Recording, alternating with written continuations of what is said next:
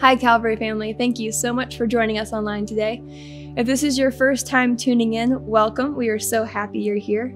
If you want to connect with us further, you can check out our website at calvaryweb.net, and you can find lots of information on the church and ways that you can connect with us further.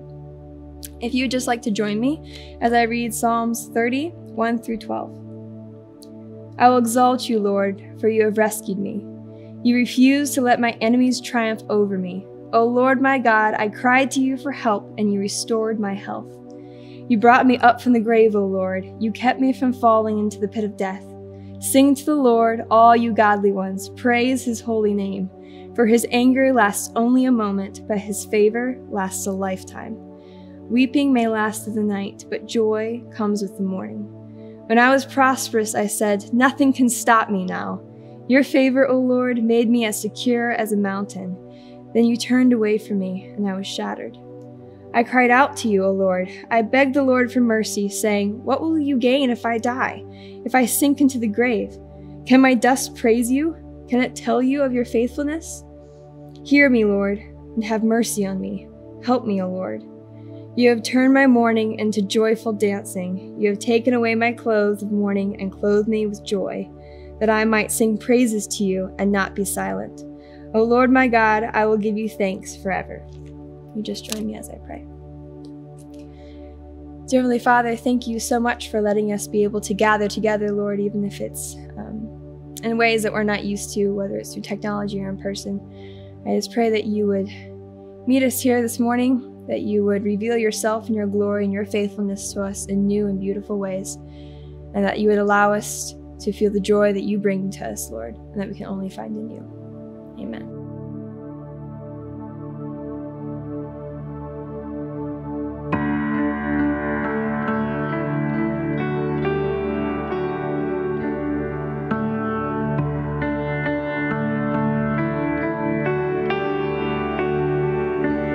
In the darkness, we were waiting without hope, without light, till from heaven you came running. There was mercy in your eyes to fulfill the law and prophets. To a virgin came the word from a throne of endless glory to a cradle in the dirt.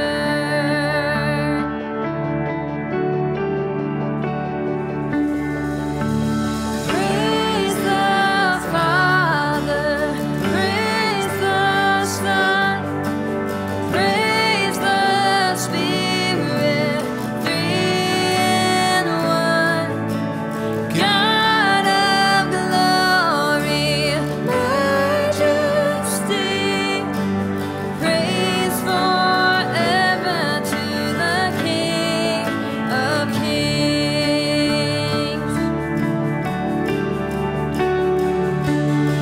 To reveal the kingdom coming and to reconcile the lost, to redeem the whole creation. You did not despise the cross, for even in your suffering, you saw to the other side, knowing this was our salvation. Jesus, for our sake, you died.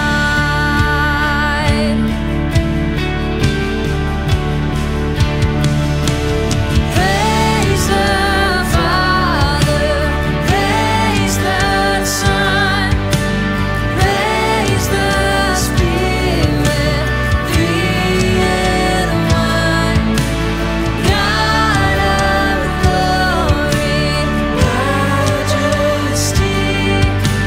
praise forever to the King of Kings.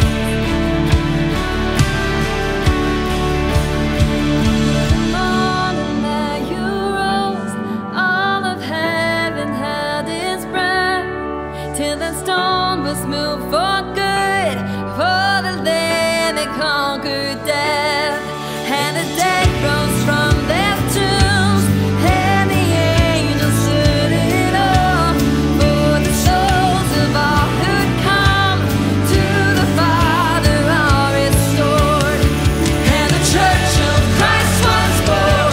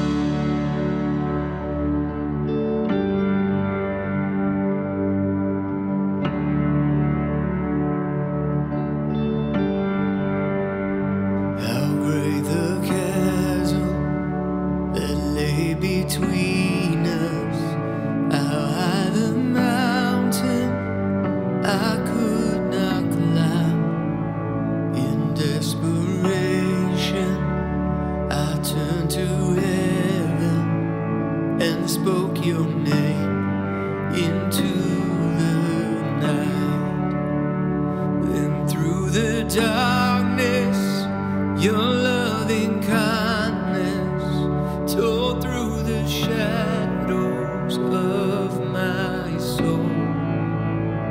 The work is finished, the end is written. Jesus Christ, my living hope.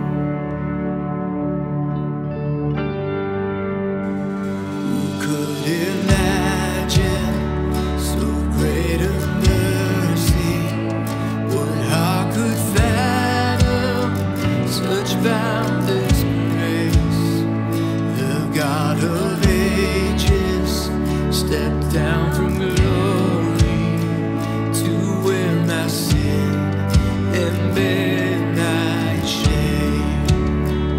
The cross is spoken, I am forgiven. The King of Kings calls me his own. Beautiful Savior, I'm yours forever. Jesus Christ, my living hope. Hallelujah, praise the one who set me free. Hallelujah, death has lost its grip on me. You have broken every chain. There's salvation in your name, Jesus Christ, my living hope. Hallelujah, praise the one who set me free. Hallelujah, death has lost its grip on me. You have broken every chain. There's salvation in your name, Jesus Christ, my living hope. Then came the morning that sealed the promise. Your buried body began to breathe. Out of the silence, the roaring lion declared the grave has no claim on me. Then came the morning that sealed the promise. Your buried body began to breathe. Out of the silence, the roaring lion declared the grave has no claim on me. Oh, Jesus, yours is the victory.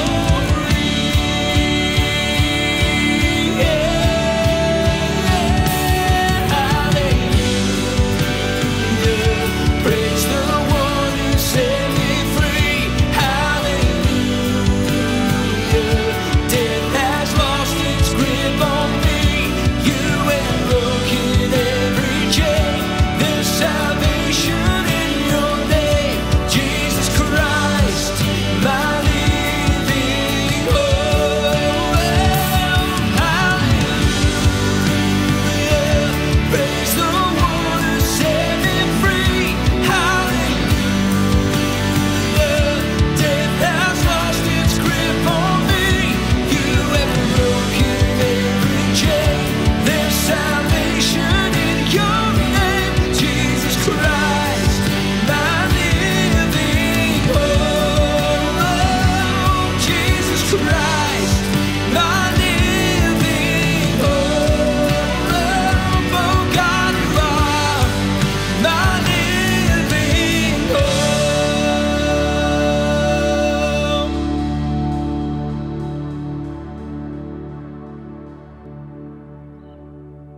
Hey church, so last week we had the privilege of baptizing people in all three of our services. It was an amazing Sunday. Worship was just fantastic, and it's so great to see this outward expression of what God is doing inside people's hearts. And here at Calvary, we don't believe baptism saves us, but we do believe that it is an outward sign of an inward change, and it's something that we as believers do as we follow Jesus in obedience. And so we have put together a video for you, and we hope you just enjoy and are blessed by watching the baptisms.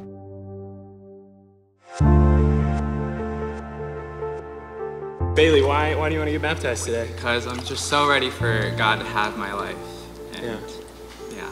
Love that, dude. Absolutely. Father, Son, and Holy Spirit. In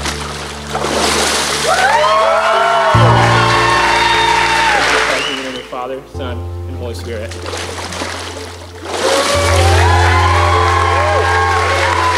Do it in the name of the Father, the Son, and the Holy Spirit.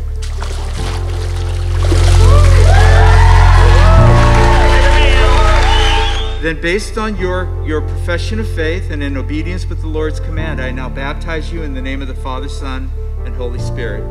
Buried with him in the likeness of his death, raised to walk with him in the newness of life. Rick, why do you want to be baptized today? Well, the Lord has led me to a church where there's the presence of God. Awesome. So I baptize you in the name of the Father, Son, and Holy Spirit. Buried with him in his death, raised to walk with him in the newness of life. On your confession of faith, me and your dad get to baptize you in the name of the Father, of the Son, and of the Holy Spirit. Put that on your face.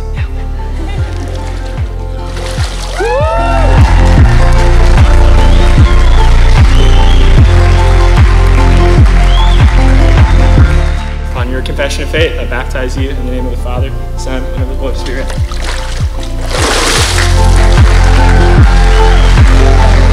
I now baptize you in the name of the Father, Son, and Holy Spirit. Buried with him in the likeness of his death, raised to walk with him in the newness of life. I now baptize you in the name of the Father, Son, and Holy Spirit. Buried with him in the likeness of his death, raised to walk with him in the newness of life. Baptize you in the name of the Father, Son, and Holy Spirit. Buried with him in his death, raised to walk with him in the newness of life. Why do you want to be baptized today? Well, I was baptized as an infant, and that was their choice. This is my choice, to honor God. I now baptize you in the name of the Father, Son, and Holy Spirit. Buried with him in his death, raised to walk with him in the newness of life.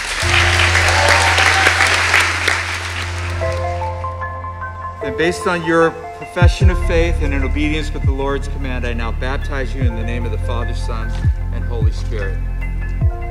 Buried with him in the likeness of his death, raised to walk with him in the newness of life.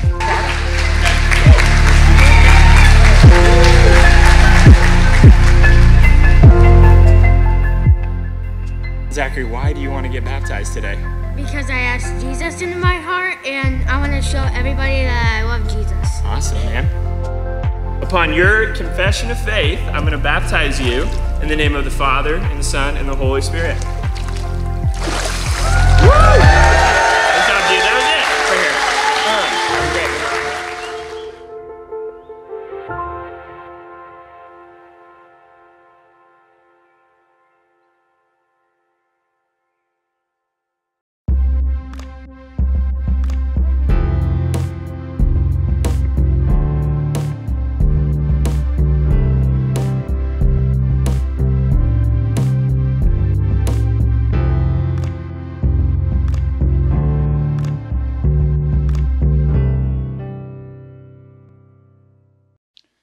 Today in our Western culture, where do you get the opportunity to sing with other people?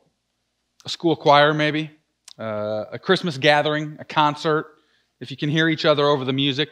Maybe the seventh inning stretch at a Cubs game, or Go Cubs Go after a win. And hey, if you're a Sox or a Cardinals fan or an Indians fan, I'm so sorry about that. And I'm so sorry that you don't have a cool song to sing to when your team wins. Anyway, Christians are singing people. Christians are singing people. Muslims, Hindus, Buddhists, they don't gather together to sing.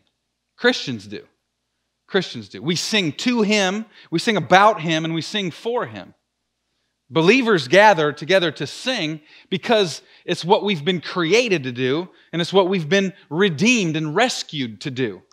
It's what we've been called and invited to do. We've been called out and invited to sing. And that's not my opinion, by the way. We're not here for what I think this morning. I remember this hitting me a few years ago as I was digging through the Scriptures, and you see this all throughout the Scripture. 1 Samuel 2, God rescues Hannah from her barrenness, and what does she do? She sings to the Lord.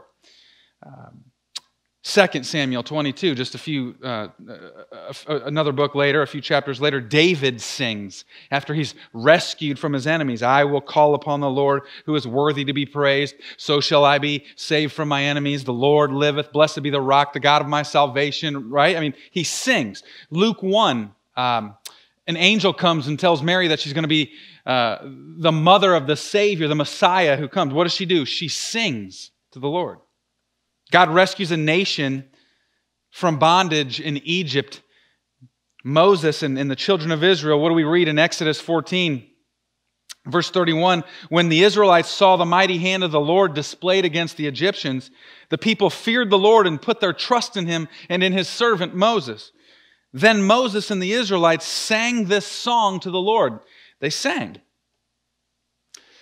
In the New Testament, to the church, Paul writes these words to the Colossian church. Let the message of Christ dwell among you richly as you sing and admonish one another, as you teach and admonish one another with all wisdom through psalms, hymns, and songs from the Spirit, singing to God with gratitude in your hearts. Again, Paul to the church in Ephesus says this. He says, be filled with the Spirit. Be filled with the Spirit, you guys. And speak to one another with psalms, hymns, and songs from the Spirit. Sing and make music from your heart to the Lord, always giving thanks to God the Father for everything in the name of our Lord Jesus Christ. I heard a leader say once that we've been called to sing because God means for us, created in His image, to do as He does. So are you telling me that God sings? Yeah, I'm telling you that God sings. Zephaniah 3, verse 17, out of the mouth of the prophet, the Lord your God is with you, the mighty warrior who saves. He will take great delight in you. In His love, He will no longer rebuke you, but will rejoice over you with singing. Would you let that register in your brain for a minute? That if you grab onto God by confessing and believing that the sovereign, infinite creator of the universe, the Alpha and the Omega, the beginning and the end, in His love, He would rejoice over you with singing. That's amazing. Hebrews chapter 2.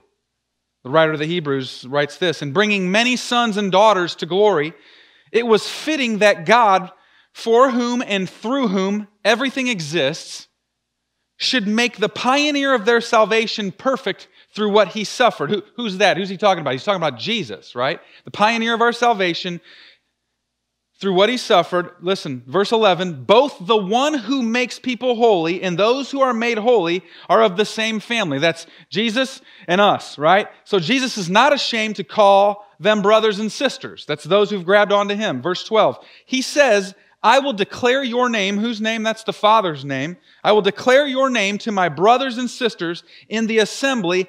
I will sing your praises. Wow.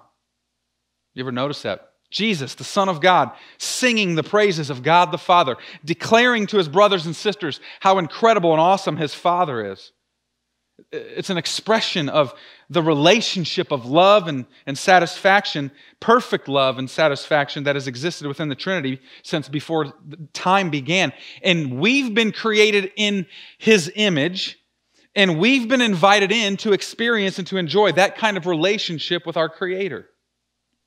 So I get it, singing loudly in the presence of other people can be a bit awkward, or at least not normal for many of us who have grown up here in the West.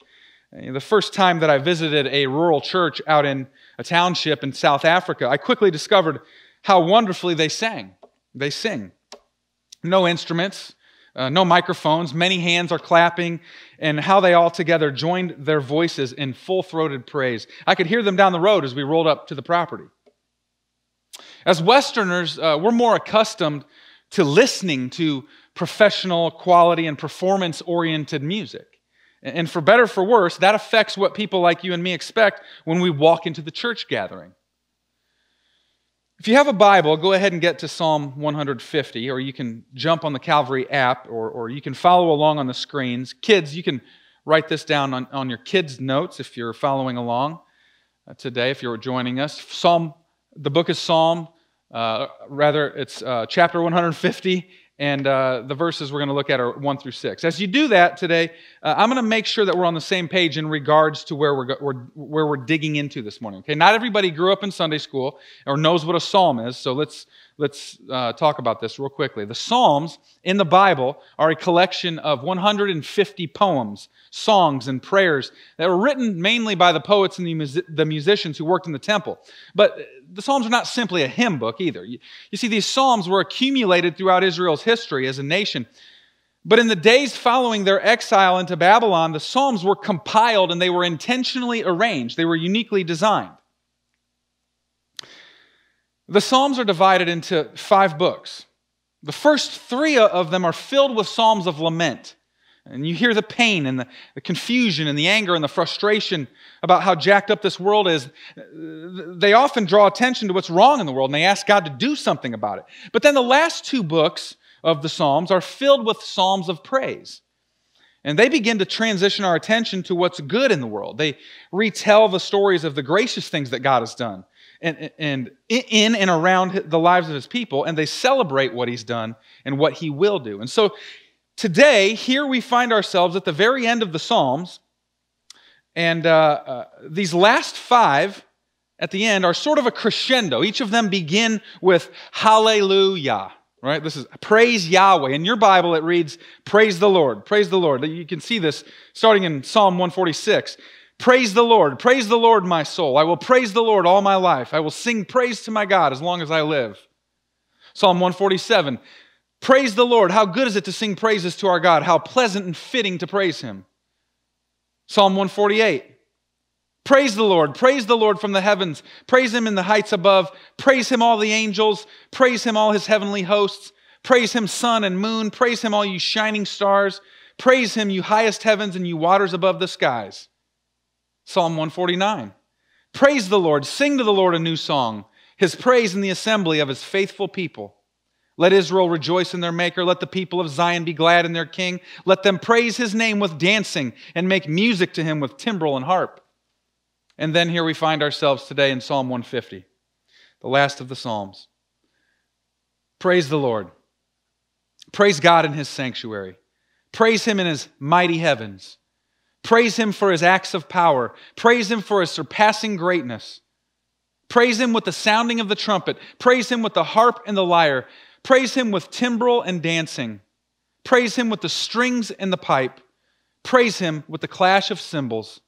Praise Him with resounding cymbals. Let everything that has breath praise the Lord. Praise the Lord. Hallelujah. Right? Now, why is there this shift in the Psalms from lament to praise? Why is that such a big deal? Is there intention in that? Is there significance in that design? Absolutely. You see, as you and I hope for Jesus to return and finish what He started, as you strive to trust Him and to walk in His ways until that day, here's what He said is going to happen. Here's what we said is going to happen earlier this summer. It's going to create tension for you because when you look around, you'll notice the tragic state of our world, the anger and the injustice and the violence and the poverty and the selfishness and the pride of men, the marginalized and the oppressed. And when you quiet yourself and you look in here, you're going to become tragically aware that there is residue of the same selfishness, the same rebellion, the same evil that exists in your own heart. So the Psalms were compiled and designed to teach you a few things. First, that you wouldn't just ignore the pain in your life, the trials and the brokenness. Don't just throw your hands up or give in or blame God. You don't have to curl up in a fetal position in the corner. You've got to be able to grieve. Life sucks sometimes, and it seems unfair. And people will just hurt you and disappoint you, intentionally or unintentionally. And your own weakness, your own broken tendencies can just frustrate the heck out of you. And you've got to be able to be honest about those things and grieve over them. But at the same time, number two, if Yahweh is your God, faith in the God of the Bible is forward-looking. I mean, you look around and you look in here, but then you look forward with confidence and assurance to the promise of Emmanuel. God will always be with you. God will never forsake you. You look forward to the promise of God's future kingdom when the Messiah brings heaven back to earth completely and restores our relationship with God and everyone who has grabbed onto Jesus by faith. There will be a day where there will be no more tears and no more shame. And that forward-looking hope will affect how you're able to grieve when you're in the valley. But not only that, it should affect how you live today, how you find contentment and joy and peace in the middle of a busted-up world. And it should affect how you're able to love and reflect the grace of God to others. But here's one more thing the Psalms were compiled and designed to teach us. And this is what I'd like to spend some time talking about today. Number three, there is power unleashed when God's people sing. There's power unleashed when God's people sing. I can hear you again. Some of you are thinking, hey, isn't singing like a secondary issue? Like, why in the world are we talking about singing when everywhere we look right now we see fear and anxiety and injustice and poverty and broken systems and broken people? This world seems pretty dark right now, and shouldn't we be people who are getting in the fight and serving the least of these and stepping into dark places to care for people and to learn to be generous? And how about we learn to evangelize? But today it's sing. Are you serious? Yeah, dead serious. Sing. And hey, cards on the table, my hope for you and for me is that by the grace of God and by the power of the Holy Spirit, that we would be able to grow in our capacity and in our delight in singing songs to God and to each other. So off we go. Lord, help us this morning. We all know that there's something about singing that, humanly speaking, is profound and powerful. Social scientists have been saying it like this for years. Music does something to human beings physically, emotionally, and spiritually. We as human beings need to, love to, be around music and singing at some level in our lives. It's certainly clear that it's a common grace that God has given to all of mankind to enjoy. But the Scriptures would seem to say that it's a special gift that He's given to His people for our joy, for our good, and for His glory. Why would God mention singing over 400 times in the Bible? Why does He call us and invite us into this like more than 50 times? Do you think that it's because, He's having a tough time and that He needs to be encouraged? Like man, this COVID thing and this racial tension and the upcoming election, it's just got me so down right now. I need someone to say something good about me and put it to a nice beat so that I can feel better about myself. Like, is that why He's inviting us to sing? I don't think so. I don't know how good you are at singing. Some of you are amazing, but maybe you sing alone because you don't like to put yourself in a place of attention. Others of you are terrible, but you don't give a rip. You sing at the top of your lungs, right? Your spouse is nudging you repeatedly to quiet down, and you're just going for it, right? I've heard some of you participating in our services online that it's awkward for you to sing at home. And others of you are just like belting it out there. I know you're either, and here's who you are. If you're belting it out, you're either alone or you're over 40, right? Because if you're over 40, like you've given up on trying to impress anybody, especially your kids, right? You can't be embarrassed anymore. Wherever you are, we know that we're all over the place when it comes to our abilities to sing. And maybe it's not your strength, but over 50 times we hear God say, sing, sing. And He's not saying it because He needs it, okay? So what's the deal then? Well, the deal is there's power, there's spiritual power that is unleashed when God's people sing. And I've got 4 points on this week, okay? 4 points. First is this, the power to unite, okay? The power to unite. Nearly everyone agrees that the power of music is undeniable, and it has the power to bring people together. Sociologists, psychologists, they've researched it and written about it at length. Music has the power to connect people and to bring us closer in relationship with each other. People made in the image of God. That doesn't happen with animals, by the way. You play them music all you want, right? We touched on this last week. that we, Calvary Church, are people from all walks of life, and despite our differences, despite our immaturities, our preferences on things that are non-essential to salvation, no matter where we're at on this journey of faith, as we respond together in praise, our hearts are knitted together around a common bond. And the common bond is this: we have the answer to our greatest longing, our greatest treasure, our only hope, our deepest joy, our greatest meaning and purpose in life is found in the grace of God through Jesus Christ. And singing has the power to unite God's people around the gospel and the implications of the gospel. Unfortunately, it has also been a force to rip apart local congregations. Whatever thoughts you have on the role of singing in corporate worship, they're probably passionate ones. You see, because in your gut, you know that singing is powerful and that it matters. I became a Christian in the middle of the worship wars. And some of you may not know what that is, but how many of you guys lived through those, right? In the 1970s, a revival broke out in California called the Jesus Movement. And Nita talked about this a little bit last week, or a couple weeks ago. A bunch of sandal-wearing, long-haired hippies caught Jesus and started sharing the gospel. Some of them joined Calvary chapels. Others planted a new series of churches called the Vineyard Churches. And they ended up ushering in this new style of worship singing. All the churches, or all these choruses started to be written and started making their way across the U.S. And so churches for the first time had to wrestle with what to do with their hymn books, right? Like, what's the right thing to sing? Should we stick to these hymns, or should we start singing these new contemporary choruses? And this led to the great worship wars of the 70s and the 80s and the 90s. Churches started to go, well, our contemporary service is at 10 and our traditional service is at 8:15, and churches began to split over this. And I showed up at Calvary in 99 and it was going on here. And Christy and I are falling in love with Jesus, and our church grew from like 300 to 200. Right? Because of the worship war. And we're going like, what's happening? Where's everybody going? Do you remember those times? Maybe you do. That was a unique season in the life of the American church, where I think there was a revival going on in terms of how we think about and how we interact with the truth of God's word and respond to those realities in our singing. Okay? God's given us hymns. And God's given us new songs to sing. And singing has the power to unite people around the gospel and the implications of the gospel. And we all have our preferences, and Jesus taught us to lay them down for the sake of others.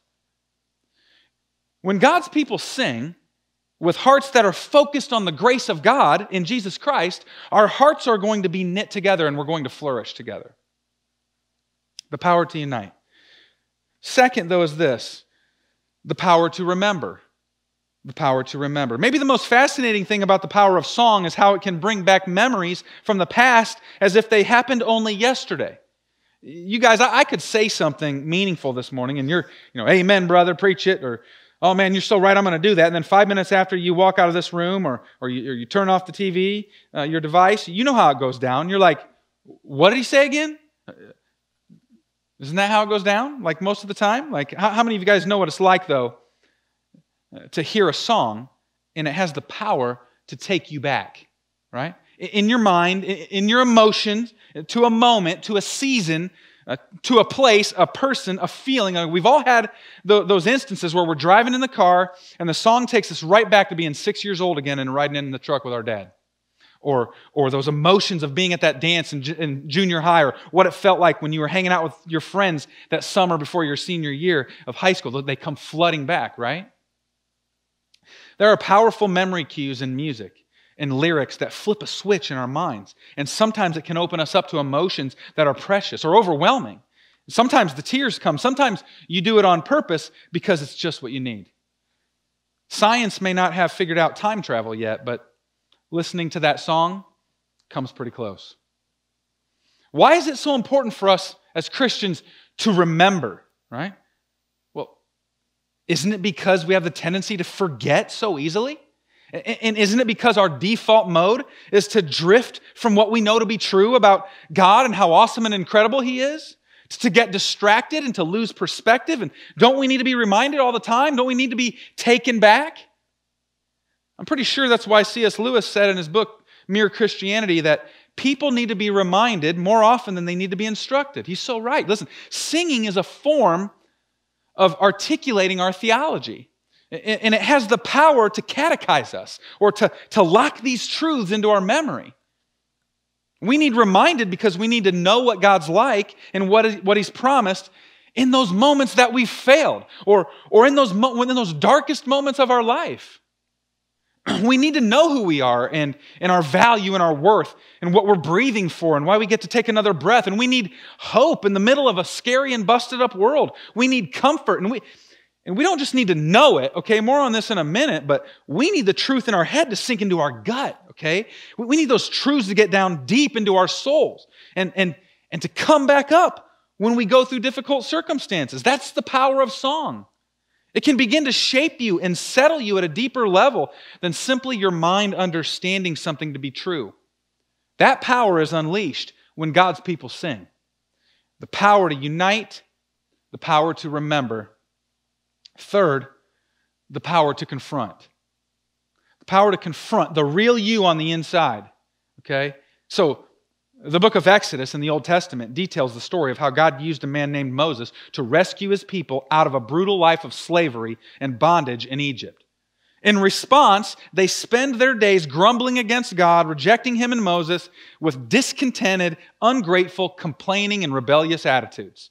Okay? God puts them in a 40-year timeout, remember, right? Like until that generation faces the consequences of their sin. They live their life and they die in the wilderness. Fast forward to the book of Deuteronomy. Moses is again ready to take God's people into the promised land. And this time the children have grown and God says, I know them. They're just as rebellious and stiff-necked as their parents. And before I even get them into the land, they're going to turn against me. And so here's what I'm going to do. Listen to this carefully. Deuteronomy 31, verse 21. This is in the ESV. It reads, when many evils and troubles have come upon them. In other words, as they live in this sinful or this broken world and as they deal with their own selfish hearts and the consequences of their own sinfulness, when many evils and troubles have come upon them, this song shall confront them as a witness, for it will live unforgotten in the mouths of their offspring. So Moses wrote this song the same day and taught it to the people. Did you catch that? God plans to confront His people in their rebellion with a song.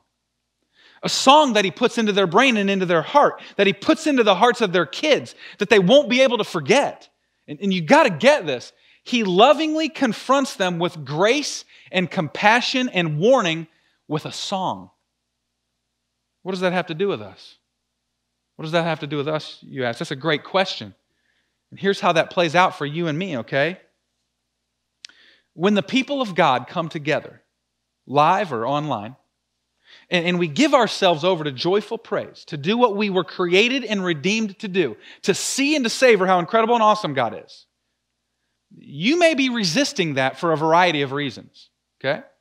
Would you not agree that some of us are stuck in a ditch right now? Okay? Some of us are distracted from trusting God and walking in His way. Okay? Some of us are in the path of rebellion. Some of us are sideways with a relationship that we should be seeking to make right. Some of us are about to step into something that we know will wreck our marriage or our family. Some of us are doubting God's goodness. Some of us are battling addictions or anxieties that are taking us under. Some of us are choosing to walk in a pattern that we want to walk in, even though we know that God has said. And guess what?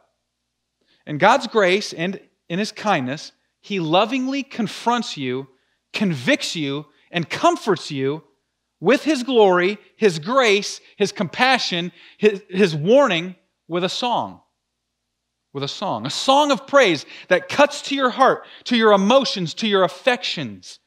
A song that levels you with the reality of how awesome He is, how ridiculous and undeserved His love is for you, how far He's gone to rescue you from the curse of sin, and how He has set you free to walk in His ways that you would reflect His love and grace to your spouse, to your children, to your neighbor, and to your enemy. Kids, this is one of those spots on your kid notes. What should I remember? If I could boil it down, I would say it like this. Remember this. Singing truth about God has the power to change the real you on the inside. And I'm talking about it can change what you think and what you feel and what you want. This is one of the ways that God loves His people. Okay? This is why it's incredibly powerful to gather with God's people and joyfully sing. Because depending on the day or the season, those of us who are struggling, those of us who are stuck on a roundabout of stupidity, maybe we're chasing one of our functional saviors, hoping to find significance or security or happiness from some created thing or person, we're going to hear the praise, we're going to see the words that we're singing, and we're going to be confronted, convicted, and comforted. Corporate singing, praying, preaching, confession of sins, responsive reading, engaging in these expressions of worship together is uniquely powerful. Our hearts are confronted with the gospel and the implications of the gospel. Affections are awakened that we haven't brought in with us into the service. We're convicted and we're stirred up to repentance, and our spiritual battery is recharged over and over again on this journey of faith.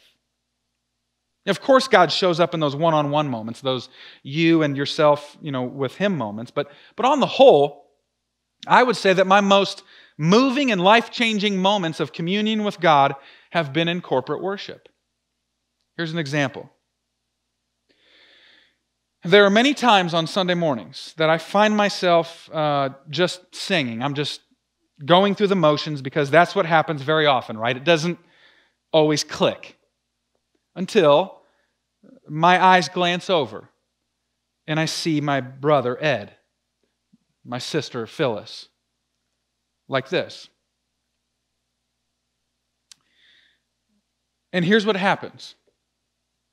Knowing what I know about Ed and Phyllis, knowing what I know about what Ed and Phyllis have walked through in this life, knowing everything that I've been through with them, when I see them, I could say this about many of you, when I see them engaged in authentic, passionate, expectant praise to the God who gives and takes away, that is like an arrow gets shot through my heart and through my soul. And this happens repeatedly in corporate worship. There is power unleashed when God's people sing. Me being near someone who is engaged with God is convicting. They're not putting on a show. They're just authentically engaged with God, loving God. And when you're not, when you see that, that's good for you. That's just good for your soul.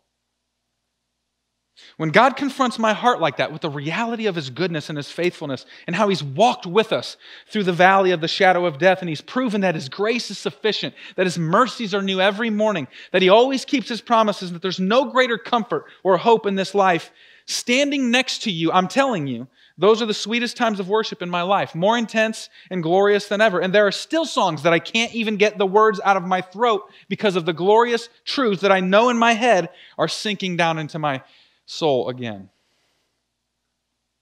How about this one? Christy and I have been married for 21 years, and we've been through just about everything that people who have been married for 21 years go through together. Walked through deep waters together, trying to love each other better. Fights and struggles and ugliness and selfishness and kid problems and health issues and financial issues and midlife crisis issues and relational damage, hurt, frustration, counseling. We've been sitting in here pretty much every Sunday for 20 years. And I've been a pastor here for 13 years. And whether I'm about to lead back in Calvary Kids or counsel someone or teach or preach or whatever, what do you do when it's been one of those weeks? What about when it's been the worst week of your marriage or a terrible week of parenting? What do you do? How do you carry on? How do you sing? How do you praise? How do you worship? How do you serve and not be a hypocrite? I can't tell you how many times over the years, as I'm singing some beautiful expression of God's mercy, God's grace, the truth of God's word has broke over me with such conviction of my selfishness and has caused my soul to repent. I would ask you, brother, sister, where do you get the strength to just humble yourself and say, I was wrong? I'm sorry. Or where do you get the strength to seek the Lord for His mercy to lead in going to the other person and making peace and forgiving and demonstrating the love of Christ to your spouse, to your friend, to your parent, to your kids, whoever it is. There is power that is unleashed when God's people sing. The power to unite, the power to remember, the power to confront the real you on the inside. It's unleashed when God's people sing. What else? Last one, number 4, the power to make you whole.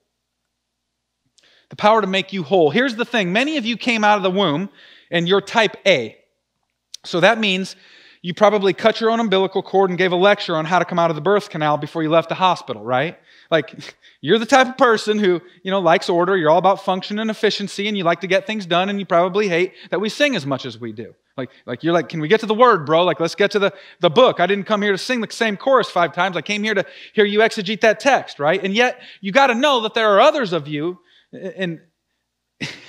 and what I would hear from you is, man, you got to cut that sermon to 20 minutes and add 4 songs. Isn't that right? Like some of you would just love it if we sang one song, and others of you are like, someone needs to cut Josh off so we can enjoy the Lord together. Like let me just say, no matter how you're wired, there's no better, it's just different, okay? It's not always bad to be more rigid and structured. It's not all bad to be more of a feeler and easier carried by emotion. They just present different challenges that we should be aware of.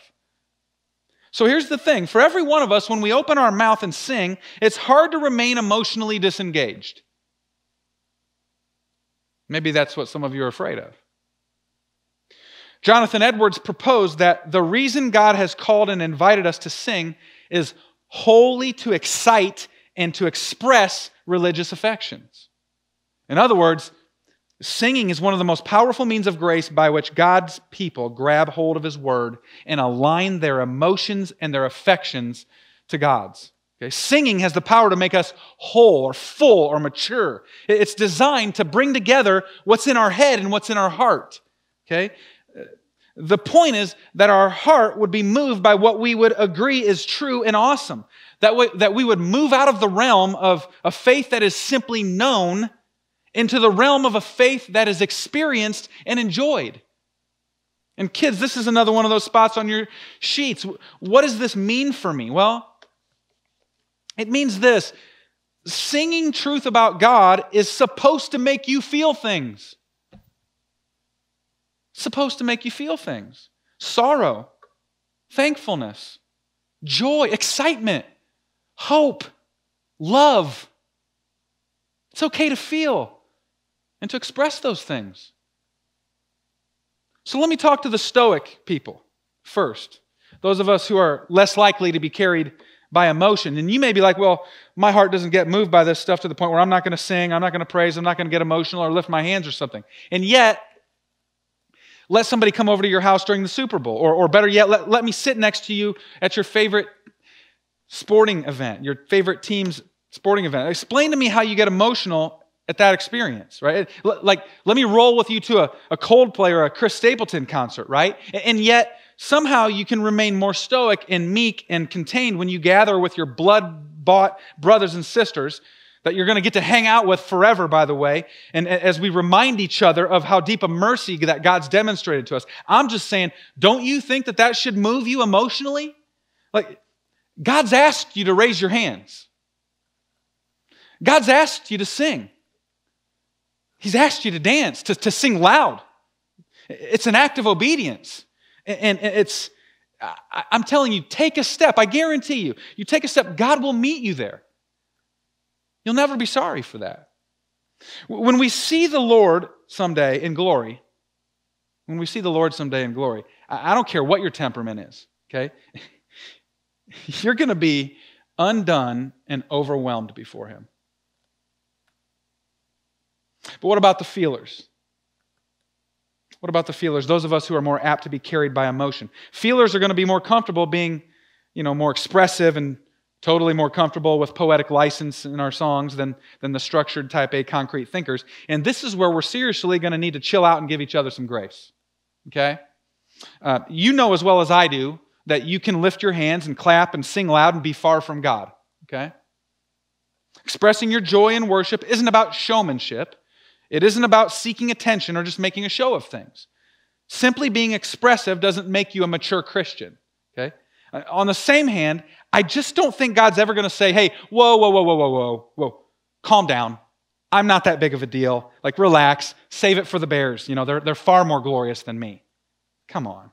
Like, if you're rolling around on the floor, or if you're bringing your own instrument, or if you're knocking people around during worship, yeah, you might have a problem, okay? But let me say this again. Singing is meant to make us whole, or full, or mature. Okay? It's intended to bring together what's in our head and what's in our heart, which also means this, that we're not going to be comfortable singing heresy, okay? We're not going to be comfortable singing heresy. We can't just be good with, well, I don't care what the words are teaching, but I like the melody. No. We've got to be serious about singing lyrics that express true perceptions of the realities of who God is and what He's done and what He's promised and who we are and what He's called us to and what He's invited us and equipping us to be. And honestly, my prayer for you is that singing the truths and the implications of the gospel would become a more significant part of your life.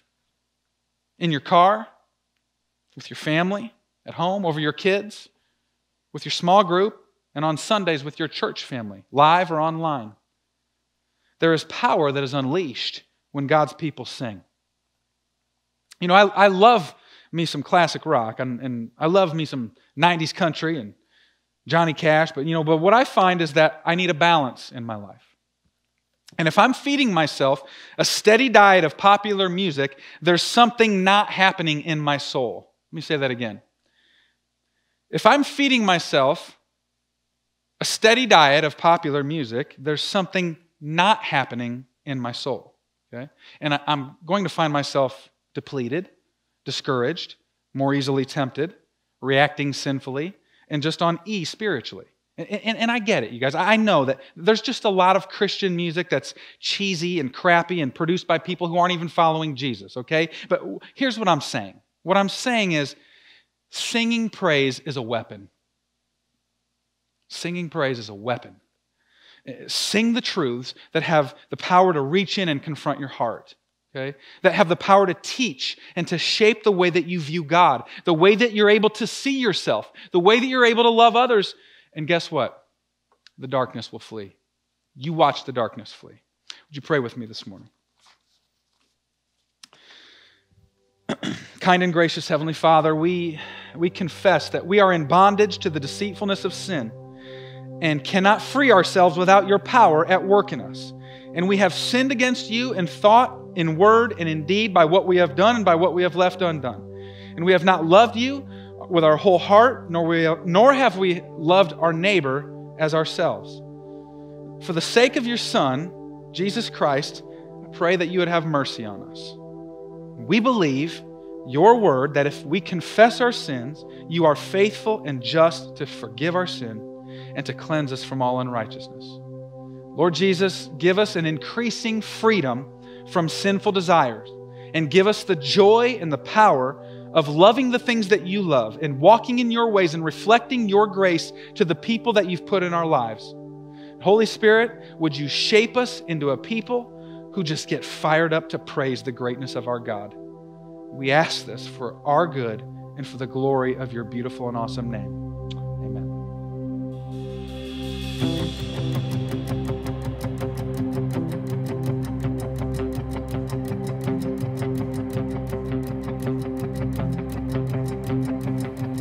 I raise a hallelujah in the presence of my enemies. I raise a hallelujah louder than the unbelief. I raise a hallelujah. My weapon is a melody, and I raise a hallelujah. Heaven comes to fight for me, and I'm gonna sing in the middle of the storm, louder and louder, and